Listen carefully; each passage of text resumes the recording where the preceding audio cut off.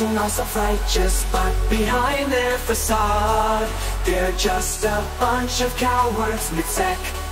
The fake activists.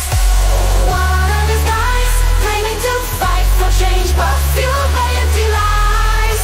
They claim to be warriors, defend walls, things down.